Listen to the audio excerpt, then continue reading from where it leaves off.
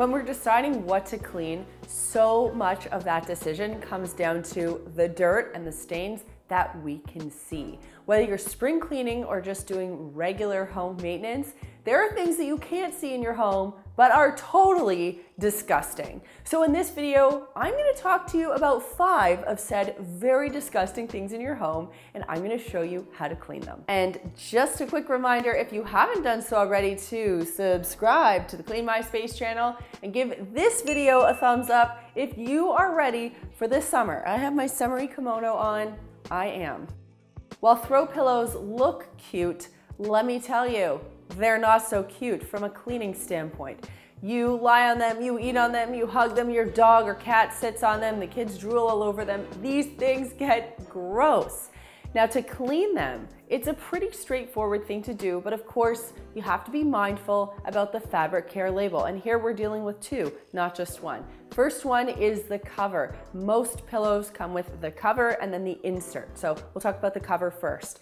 Hopefully the cover is machine washable. If it's something that's delicate, you might want to put it into a delicates bag before you launder it. And of course, I would recommend using cold water and gentle detergent if you're a little bit concerned about the durability of the pillow cover itself. Otherwise, you can throw it in. The hotter, the better. It's going to kill allergens and bacteria, and it will help make it feel fresher. But if you got to go cold water, I totally get it. Now, if your fabric care label says that it is not washable, at that point is when you would want to take it to the dry cleaners. That's why sometimes when you buy throw pillows, I recommend looking at the fabric care label, because I happen to think it's a little hoity-toity to have to take your pillow covers to get them dry cleaned. But hey, that's just me. Now, your actual inserts, if they're removable, they may also be machine washable. Again, you're gonna see that fabric care tag, so you can throw it in and wash it per the care label instructions. And if it's not washable, something that you can do to help kill odors is to take it outside on a sunny day and just hang it up and let the sun do its thing. Those UV rays will help freshen it up and kill any odor-causing bacteria. For upholstered items like couches, sofas, ottomans, and chairs, sorry guys, guess what? I'm a little bit sick again, so I might get the crackly voice every now and then.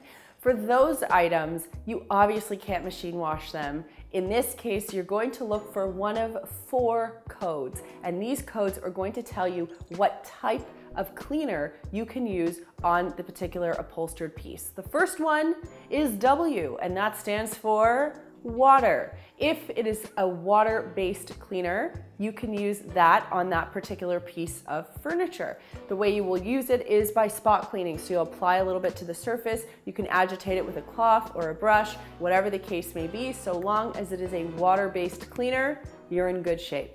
The next one is the letter S, which stands for solvent. Solvent is something that does not contain water, and that is typically in the cleaning world what we call dry cleaning fluid. So if you are not comfortable with using this, this would be a great time to bring the item to a professional upholstery cleaner or to bring someone in to do that job for you. Next up, we've got the WS. You got the 1-2 punch right there, pretty clear. You can use either water-based cleaners or solvent-based cleaners. The final one is X, the letter X. Also pretty obvious, means you can't use any cleaners on it whatsoever. So these are the type of upholstered materials that you're going to be vacuuming or brushing only. If you get a stain on them, in this house, we have hardwood floors on the main floor and carpets on the lower level. I don't think those carpets are gonna stick around forever, but until we get rid of them, I can tell you they get stained, and it's for a wide variety of reasons. We've got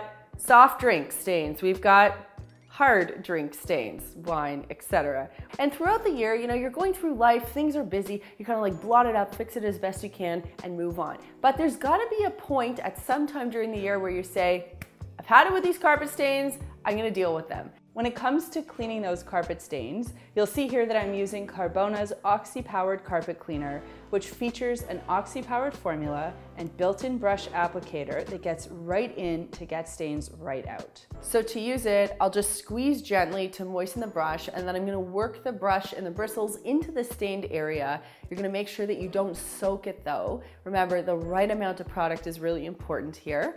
Then I'm gonna let it sit for about 3 minutes or so, and I'll remove excess product with a clean, damp, and color fast cloth or sponge. That way I don't have to worry about any dye transfer.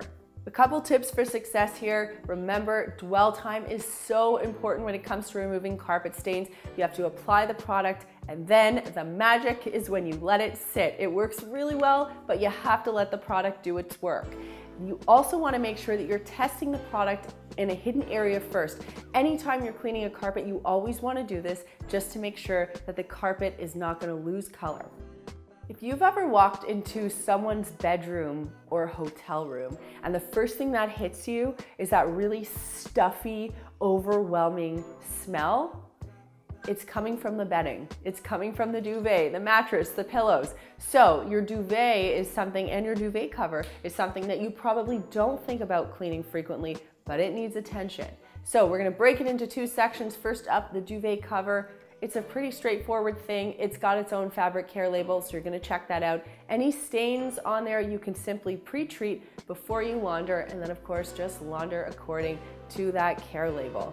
When it comes to bedding, I always recommend using the hottest possible cycle that the material can tolerate. And the reason is the heat is going to help kill allergens, bacteria, any dust mites, anything, body oils, dead skin cells, all of that stuff washes away much more effectively in heat. So again, the hotter, the better, but of course not compromising the material.